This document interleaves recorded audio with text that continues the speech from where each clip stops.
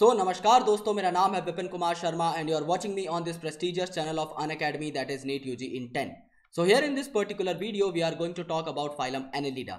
Phylum Annelida अपने आप में बहुत ही यूनिक फाइलम है क्योंकि ये आर्थ्रोपोडा से कम डेवलप्ड होती है। हम लोग जानते हैं कि हम एक सीक्वेंस में आगे बढ़ रहे हैं। सबसे पहले हमने पढ़ा पॉरीफेरा, सीलेंट्रेटा, टीनोफोरा, प्लेटीहेलमिंथस, एस्केलमिंथस, अब एनेलिडा, उसके बाद आर्थ्रोपोडा आएगा। यानी according to the evolutionary status आपके एनेलिडा आर्थ्रोपोडा से कम डेवलप्ड हैं, लेकिन तब भी इनके अंदर एक ऐसा फीचर होता है जो आर्थ्रोपोडा में भी नहीं होता, जो कि है क्लोज्ड सर्कुलेटरी सिस्टम। यानी एनेलिडा के अंदर ब्लड वेसल्स जो होती हैं बहुत ही ज़्यादा वेल डिफाइंड होती हैं और इनके अंदर जो ब्लड का फ्लो रहता है ये बहुत ही ज़्यादा अच्छे तरीके से डायनेमिक और एक पर्टिकुलर डायरेक्शन में होता है। तो ये आपके आर्थ्रोपोडा से ज़्यादा डेवलप्ड है अगर आप सिर्फ सर्कुलेटरी सिस्टम की बात करो तो। अगर आप ओवरऑल पर्सपेक्टिव देखो तो आर्थ्रोपोडा आपके ज़्यादा डेवलप्ड देखने को मिलेंगे।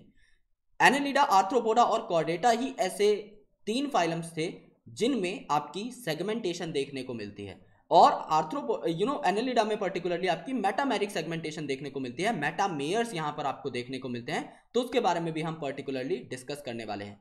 Just like Aschelminthes, last lecture में आपको मैंने पढ़ाया था कि एस्केलमिंथस कहीं भी पाए जा सकते हैं। ये पैरासिटिक भी होते हैं, कुछ फॉर्म्स जो होते हैं एस्केलमिंथस के, ये आपके फ्री लिविंग भी होते हैं, ये आपके टेरेस्ट्रियल भी हो सकते हैं, ये आपके एक्वेटिक भी हो सकते हैं। सिमिलरली ये चारों फीचर्स जो हैं आपके एनेलिडा में भी पाए जाते हैं। सो एनेलिडा के बाकी फीचर्स को जानने के लिए इस लेक्चर में हमारे साथ बने रहिए and let's crack it guys. So guys, these are some credentials of mine. You can have a look if you want. Otherwise, let's proceed. You can also get connected to us via Unacademy's learning app. This app is freely available on Google Play Store. You just have to install it and you just have to click on get subscription to get all our offers on your screen. इसमें से आपको कोई pack choose करना पड़ेगा। I'll recommend you guys कि आप लोग 1 साल या 2 साल का पैक ऑप्ट करो क्योंकि आपको कंपैरेटिवली सस्ते पड़ते हैं और आप इन्हें पास ऑन भी कर सकते हैं। समझ लीजिए, अगर आप 1 महीने का एक पैक लेंगे, विपिन नाम का कोड अप्लाई करेंगे और डिस्काउंट भी अगर आपको मिल जाता है तो भी आपको 5,400 रुपए पर मंथ देने होंगे। लेकिन वहीं पर अगर आप 2 साल का पैक ऑप्ट करते हैं, विपिन नाम का कोड अप्लाई करते हैं, तो आपको सिर्फ और सिर्फ 1,300 रुपए देने पड़ेंगे per month. So it is a better deal for you to get the discount bye my code for 2 year और 1 ईयर सब्सक्रिप्शन, जिससे आपको पर मंथ कम कॉस्ट देनी पड़े।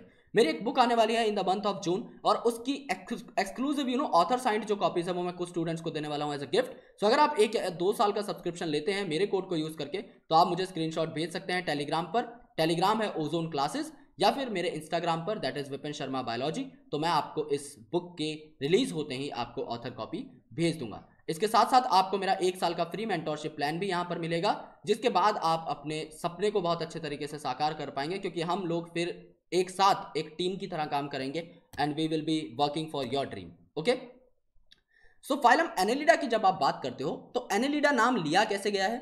एनेलिडा में एक वर्ड आता है दैट इज एन्यूली।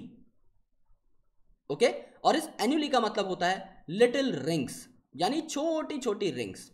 यहां पर अगर आप इसको देखो दैट इज हिरुडिनेरिया, तो यहां पर आपको छोटी छोटी सी रिंग्स दिखाई देंगी। ये एक सेगमेंट है, ये एक सेगमेंट है, ये एक सेगमेंट है, ये एक सेगमेंट है। तो ऐसे करके आप देख सकते हो कितने सारे सेगमेंट्स में आपका हिरुडिनेरिया डिवाइड है। सिमिलरली अगर आप इस नेरेस की बात करो तो ये एक सेगमेंट है, फिर एक मैंने छोड़ दिया, फिर ये एक सेगमेंट है, फिर एक मैंने छोड़ दिया, ये एक सेगमेंट है। यानी इनकी बॉडी में जो है आपके छोटे छोटे रिंग लाइक सेगमेंट्स प्रेजेंट होते हैं, जिसकी वजह से इन्हें लिटिल रिंग्स या एन्युलस बोला जाता है। And since they possess these एन्युलस, तो इन्हें जो है फाइलम एनेलिडा के अंदर डाला जाता है।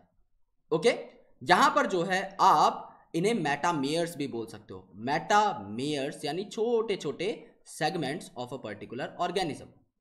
और मेटामेयर्स को जब आप सेगमेंट में अरेंज करते हो पूरे ऑर्गेनाइजेशन को तैयार करने के लिए, तो इस ऑर्गेनाइजेशन को आप लोग बोलते हो मेटामेरिक सेगमेंटेशन, जो कि सबसे ज्यादा अच्छा फीचर है आपके एनेलिडा का।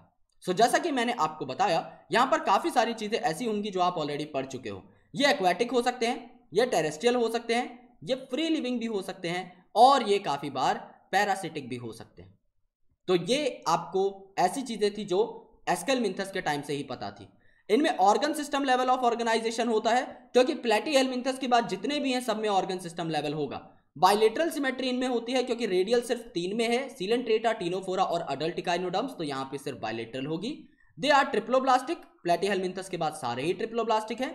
दे आर मेटामेरिकली सेगमेंटेड, जो कि बिल्कुल पेक्यूलियर फीचर है आपका एनेलिडा का। और नॉर्मल जो सेगमेंटेशन है वो आपको एनेलिडा, आर्थ्रोपोडा और कहां देखने को मिलेगी, ह्यूमंस के केस में, यानी कि बेसिकली आपके कॉर्डेटा के केस में। इनके बॉडी सरफेस जो होते हैं उनमें कुछ सेगमेंट होते हैं जिन्हें आप लोग मेटामेयर बोलते हो, और इसीलिए इस सेगमेंटेशन को आपने क्या बोला है, मेटामेरिक सेगमेंटेशन। और इसीलिए इस फाइलम का नाम एनेलिडा रखा गया है, क्योंकि एनुलस का मतलब होता है लिटिल रिंग, जिसको हम लोग ऊपर डिस्क्राइब कर चुके हैं। इनमें लॉन्गिट्यूडिनल और सर्कुलर मसल्स होती हैं जो कि इनके लोकोमोशन में हेल्प करती हैं। कैसे?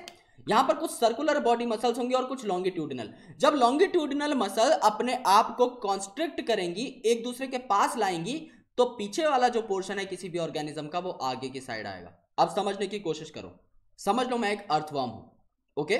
समझने की कोशिश करो कि मैं एक अर्थवर्म हूं। मैंने अपने हाथ एक जगह पर रख रखे हैं, यानी समझ लो मैंने अपनी बॉडी का एंटीरियर पोर्शन एक जगह पर रखा हुआ है। उसके बाद मैंने क्या किया, अपनी बॉडी की सारी पिछली मसल्स को कॉन्ट्रैक्ट कर लिया। अगर मैं अपनी बॉडी की सारी पिछली मसल्स को कॉन्ट्रैक्ट करता हूं तो वो मेरे हाथों के पास आ जाएंगी और मैं छोटा हो जाऊंगा, ओके? उसके बाद मैं क्या करूंगा, वो जो मसल कॉन्ट्रैक्ट हुई थी उनको छोड़ूंगा और अपने एंटीरियर पोर्शन को हटा लूंगा।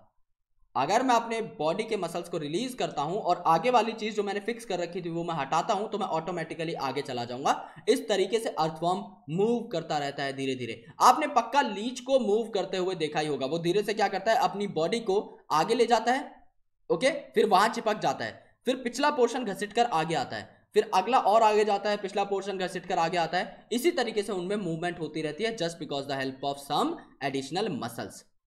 एक्वाटिक जो एनालिड्स होती हैं, जैसे कि नीरिस जो कि आपका यहां पर बना हुआ है, इनमें कुछ लेटरल अपेंडेजेस होते हैं, यानी दोनों साइड यहां पर छोटे छोटे से अपेंडेजेस लगे रहेंगे जो आपको यहां पर दिखाई दे रहे हैं। मैं पेन यूज कर लेता हूं तो आपको मैं ठीक तरीके से बता पाऊंगा। इन वाले अपेंडेजेस की बात हो रही है। इनको आप लोग क्या बोलते हो, पैरापोडिया बोलते हो, जो कि स्विमिंग में हेल्प करते हैं, ओके? क्लोज्ड सर्कुलेटरी सिस्टम इनमें मिलता है, जो कि एनालिडा से एक ज्यादा बेहतर आपका एडवांस कैरेक्टर है। सो in terms of circulatory system the Annelida is more developed as compare to arthropoda. Nephridia आपका यहां पर एक्सक्रीटरी ऑर्गन की तरह काम करता है, यानी कि अगर ह्यूमन की किडनी से कोई ऑर्गन कंपेयर करना हो आपको एनालिडा का, तो वो नेफ्रीडिया होगा। सो नेफ्रीडिया आपका ऑस्मो रेगुलेशन यानी आयन और फ्लूइड के कंसंट्रेशन को मेंटेन करने में और एक्सक्रीशन में हेल्प करता है। इनका नर्वस सिस्टम कैसे होता है? नर्वस सिस्टम में आपके पेयर्ड गैंग्लिया होते हैं। जैसे हमारे अंदर ब्रेन होती है वेल डेवलप्ड, वैसे यहां पर गैंग्लिया होते हैं। सो ये पेयर्ड गैंग्लिया होंगे, ओके? और ये जो पेयर्ड गैंग्लिया होंगे ये लेटरल नर्व से कनेक्टेड होंगे आपके डबल वेंट्रल नर्व कॉर्ड पे। जब हमने कॉर्डेटा और नॉन कॉर्डेटा के बीच में डिफरेंसेस देखे थे तो मैंने आपको बताया था कि आपकी dorsal hollow nerve cord present होती है कॉर्डेट्स में, जबकि आपकी वेंट्रल सॉलिड नर्व कॉर्ड और डबल आपकी प्रेजेंट होती है नॉन कॉर्डेट में। सो यहां पर ये जो डबल नर्व कॉर्ड प्रेजेंट रहेगी, यहां पे आपका लेटरल कनेक्टिव से ज्वाइन कर देंगे आपके गैंग्लिया को, तो ये एक प्रॉपर कनेक्शन बन जाएगा। ये आपका डबल वेंट्रल नर्व कॉर्ड है, ये आपके गैंग्लिया हैं और ये आपके लेटरल कनेक्टिव्स हैं या फिर लेटरल नर्व्स हैं। नीरेस जो कि एक्वाटिक फॉर्म है जिसमें पैरापोडिया थे, ये डायोशियस होता है, यानी इसमें मेल और फीमेल जो है ये अलग अलग होंगे, यानी नीरेस आपका यूनिसेक्सुअल है। अदर देन दैट अर्थवर्म और लीचेस जो होते हैं आपके वो मोनोशियस होते हैं और रिप्रोडक्शन सेक्सुअल होती है। यानी आपका जो लीच है हिरुडिनेरिया है और जो अर्थवर्म है आपका सबसे कॉमन एनालिड, ये क्या होते हैं, ये आपके मोनोशियस होते हैं, यानी इनमें जो है आपकी बायसेक्सुअल स्टेजेस पाई जाती हैं। सो नीरिस इसका एग्जांपल है जो कि आपने यहां पर देखा। फेरेटिमा पोस्थ्यूमा जो कि आपका अर्थवर्म है, कॉमनली आप लोग देखते हैं, and Hirudinaria that is blood sucking Leach, इस लीच को आप लोग यहां पर देख सकते हैं, ये आपके एनालिड्स के एग्जांपल है। सो गाइज, अगर आपको ये वीडियो पसंद आई, समझ में आई और अगर आप सब्सक्रिप्शन लेना चाहते हैं अनअकैडमी का, तो आप विपिन कोड को यूज कर सकते हैं। आप ज्यादा अगर कुछ जानना चाहते हैं सब्सक्रिप्शन के बारे में तो आप मुझे टेलीग्राम पर फॉलो कर सकते हैं, ओके, मेरा ग्रुप ज्वाइन करके, और आप पर्सनली टेक्स्ट कर सकते हैं। सो टेलीग्राम ओजोन क्लासेस नाम से है और इंस्टाग्राम विपिन शर्मा बायोलॉजी नाम से है। और दोस्तों आप लोग चैनल को सब्सक्राइब कर लीजिए और बेल आइकन को प्रेस कर लीजिए so that you never miss an update from NEET UG in 10. Thank you so much guys, lots of love and I'll catch you in the next video.